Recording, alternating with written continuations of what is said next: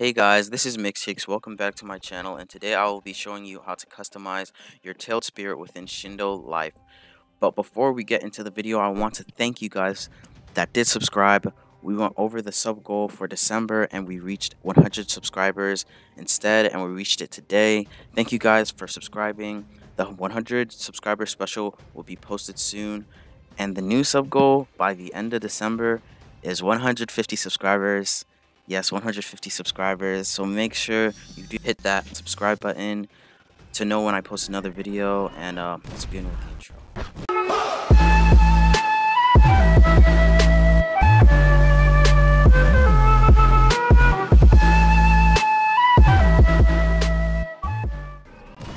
So first you go your mode, your tailed spirit mode, and then you say exclamation point spirit, and then you'll be in your spirit room like the Jin room used to be, but it'll show a different creature. It looks like a rat-ish form.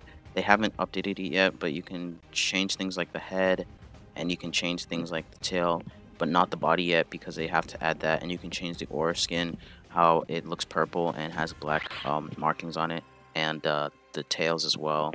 But yeah, this is how you customize your tailed spirit. You can also go this mode with your tailed spirit called Berserk, and it's kind of self-explanatory. It literally makes your character go berserk while you stay in your spirit room or gin room, and you can also spectate your character going on a rampage. And yeah, this is a really cool mode for fighting and for XP.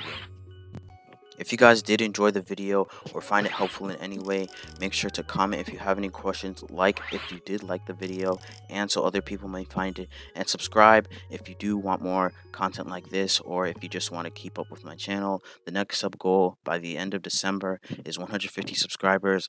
I believe at the rate we're going, we can achieve this goal, so make sure you do subscribe, and have a great day. See you guys in the next video.